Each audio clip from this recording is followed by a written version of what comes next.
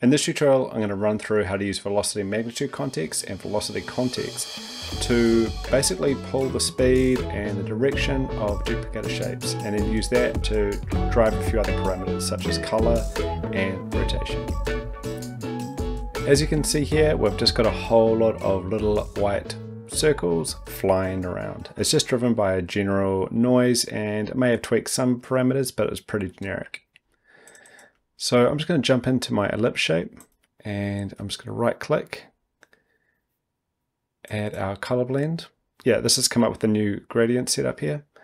So what I can do now is just click and drag that over there, and I'll grab my other color and drag that in there. So depending on how fast or slow it goes, it's going to blend between these two colors. Let's just right click on our strength up here and come down to number range. And then in our number range value, we're going to add our velocity magnitude context. So if I just hit play now, you can see that some of these circles are changing colors.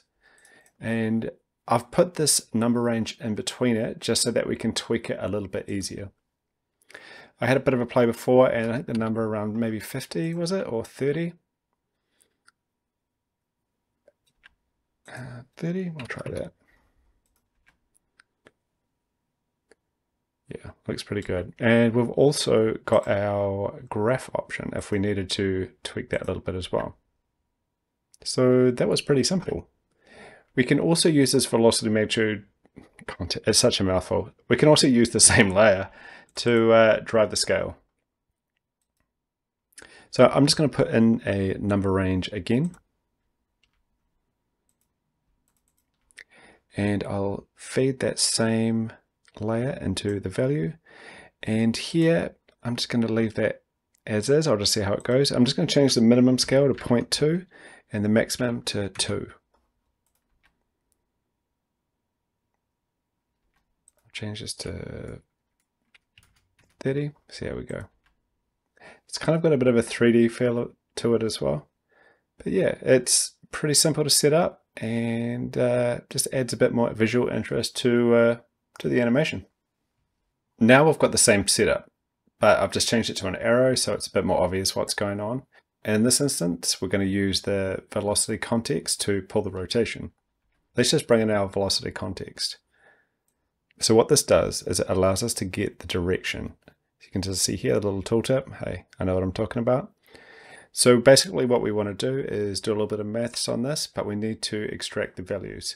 So to extract those values, we just come in here and type in value 2.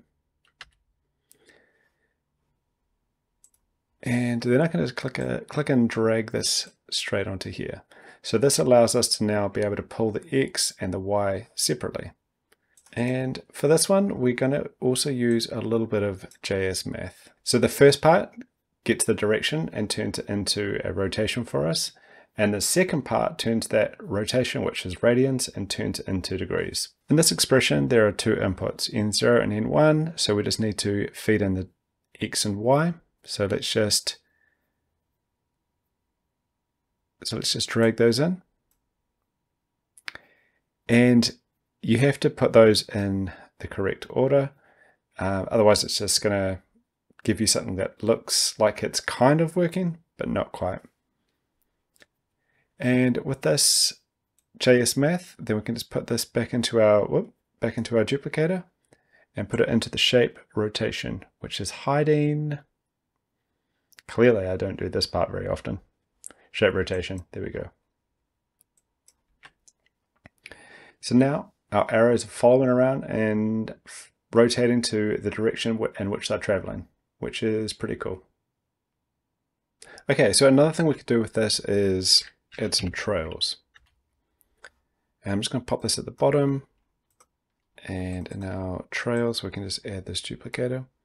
And I'm just going to right click on the length and add a random. So this will be short ones for 5 and long ones maybe 80. And if I hit play, you can see that these arrows are flying around and that the trails behind them are of varying lengths. There's another tool that we can use to get the length of these paths, and that is the length context. I'll just throw that under there. And on our trails, we're just going to do the same thing we did before. We're just going to add a color blend.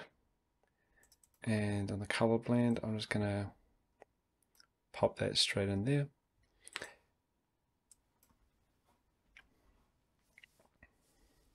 And you can see that now that the shorter trails are darker and the longer ones are whiter.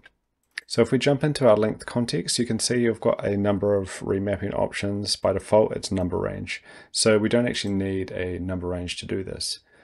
So if you're wanting to also use that length context with a connect shape, you might have a few issues. So you might need to use that length context through a submesh. So I've linked this here with the width. But yeah, so I feel like this this scene here is pretty much everything kind of thrown together. Yeah, I hope you learned something from that, and yeah, please feel free to tag me in whatever you create online and whatever else. Share a bit of Cavalry love.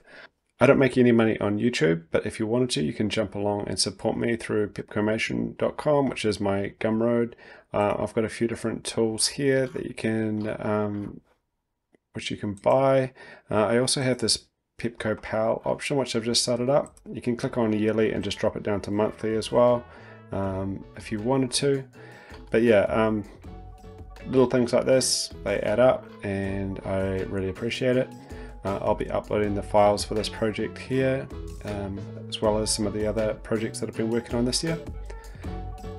And yeah, thanks a lot, and I hope you got some value in that one. Thanks for watching.